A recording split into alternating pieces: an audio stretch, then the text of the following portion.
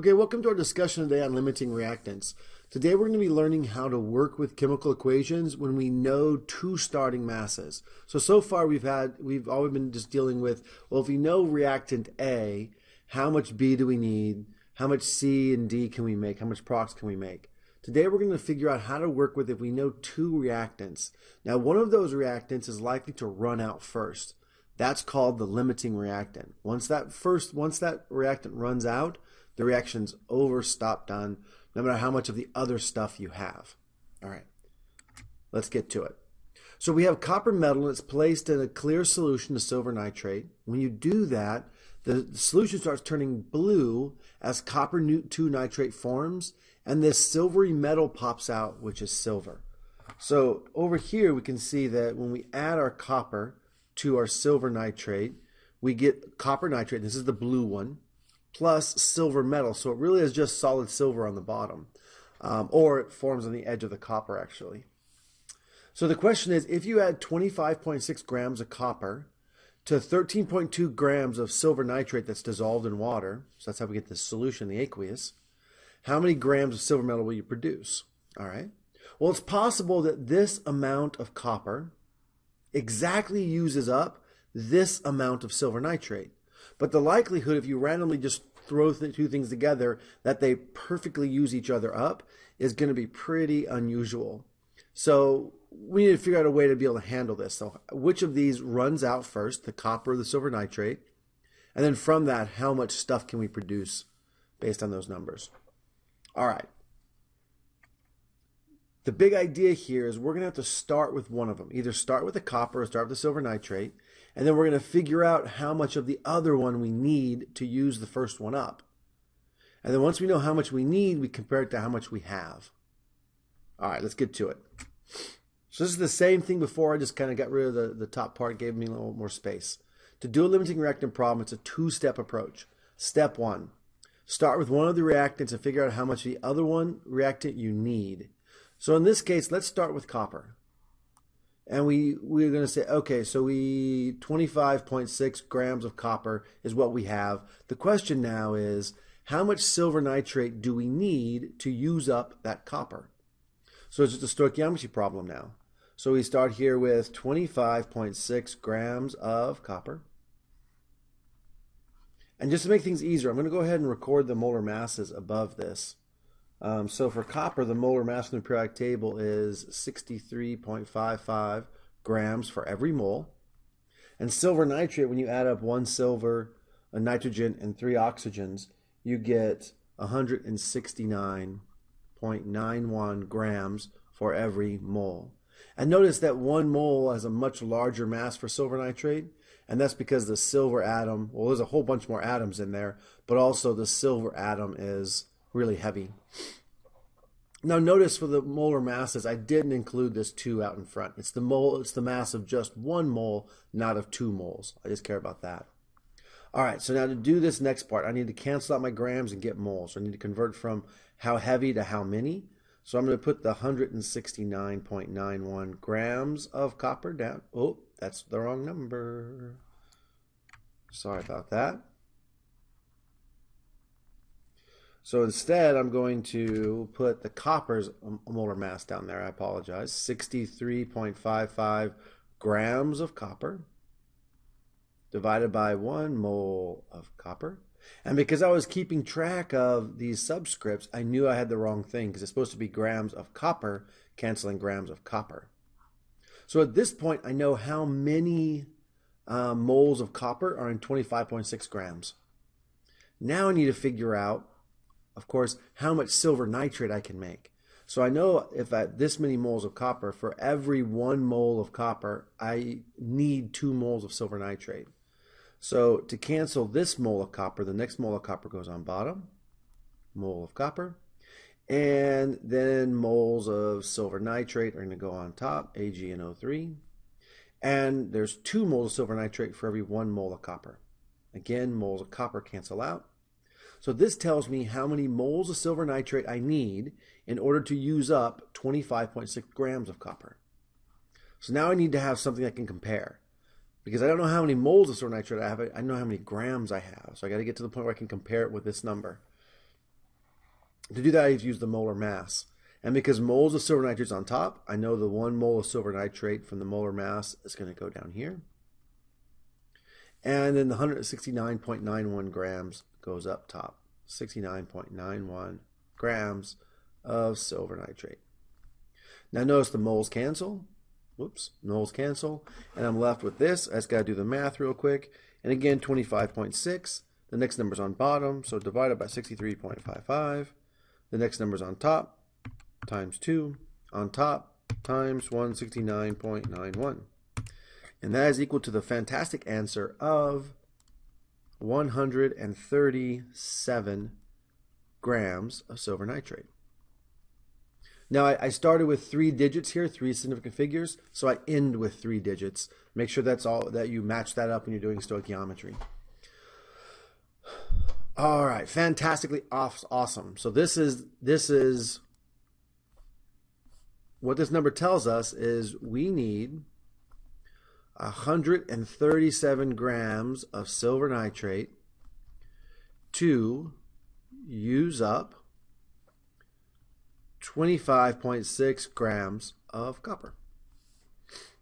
Now, so the question we have to ask ourselves is, do we have 137 grams? If we do have that or more, then we have plenty to use up the copper with. If we have less than this, then we don't have enough silver nitrate. And sure enough, we only have 13.2 grams. That means we don't have enough silver nitrate. That means it's going to run out. So down here, I'm going to explain that real quick. So since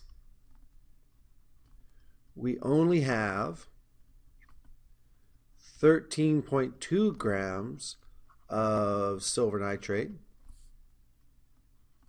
and we need 137 grams, the silver nitrate will run out before the copper. This means that silver nitrate is our limiting reactant.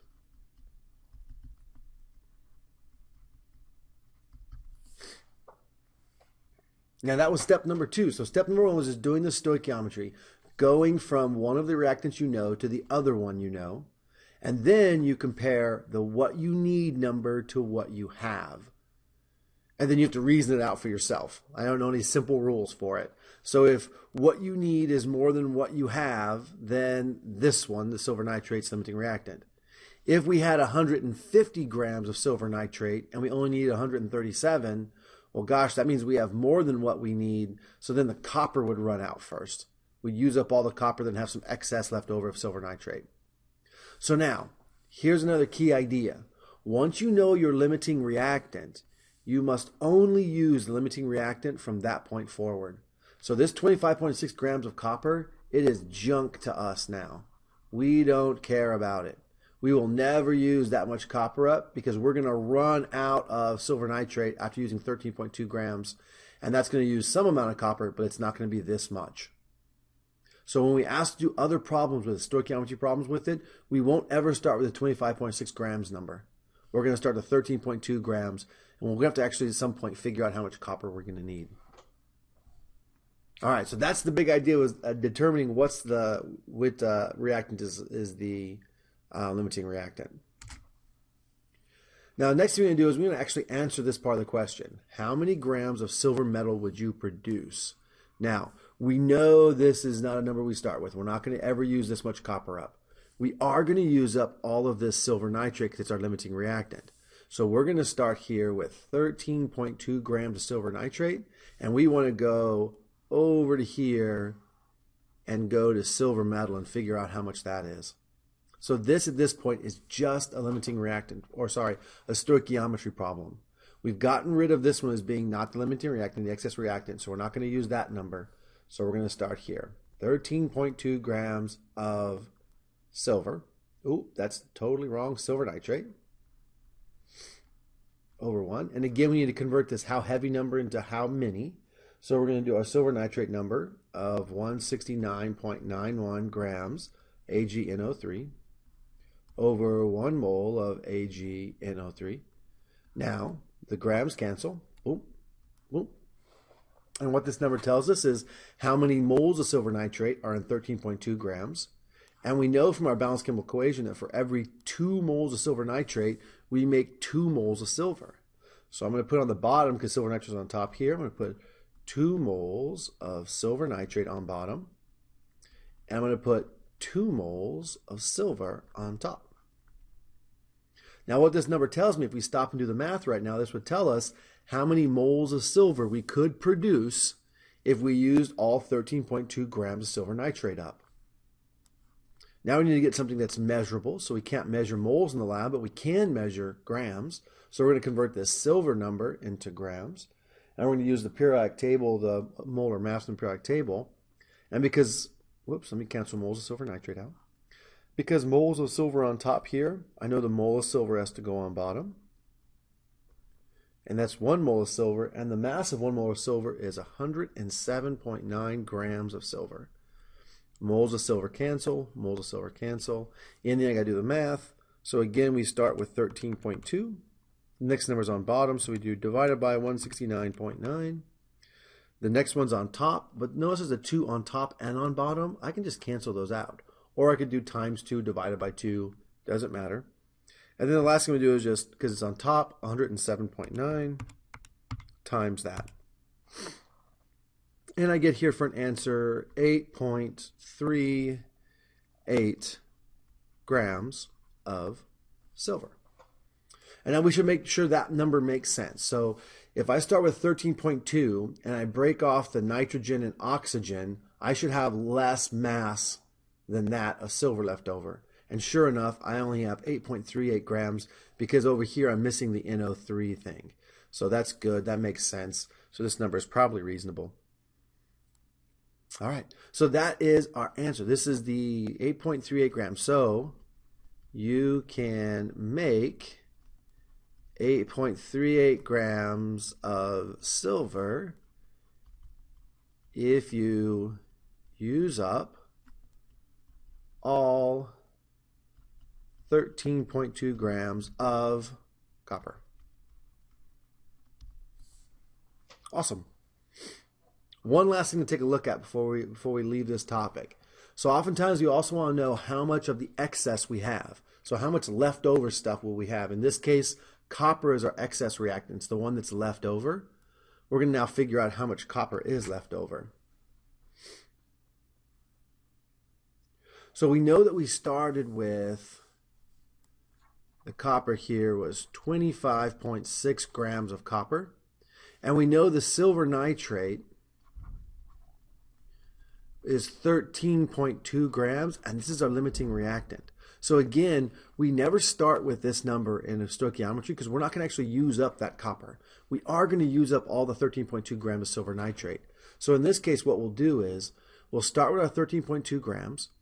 We'll go backwards and figure out how much copper we need in order to use up all 13.2. And then we'll compare the number what we need to what we have to figure out how much is left over. All right, that might be confusing. Let's get after it. We do need the balanced equation still, which I didn't put on here. All right, so we have our balanced equation now. So now we're going to just go from silver nitrate. We know we have 13.2 grams. And we're going to come over here to copper and say, how much copper do we need to if we used all that up? So 13.2 grams of silver nitrate over 1.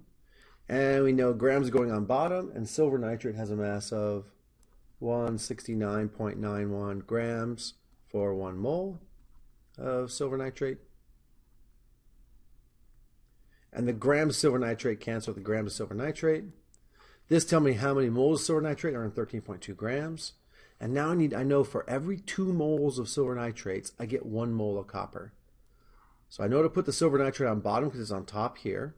So I give 2 moles of silver nitrate to 1 mole of copper, because there's a 1 up here. Now all of this number so far tells me how many moles of copper I need in order to use up 13.2 grams of silver nitrate. So my last step is to get some mass number, because I need to be able to measure it and compare it. Oops, cancel silver nitrates. So the last thing I do is I'm going to say, okay, so 1 mole of copper, and the mole's on top, so it's got to be on bottom here, is has a mass of 63.55 grams of copper. Mole of copper with mole of copper. And then what that ends up equaling in the end, we've got to figure out. So 13.2. The next number's on bottom here, so we're going to do divided by 169.91. The next number's on bottom, so we're going to do divided by 2. Next number's on top, so we do times 63.55.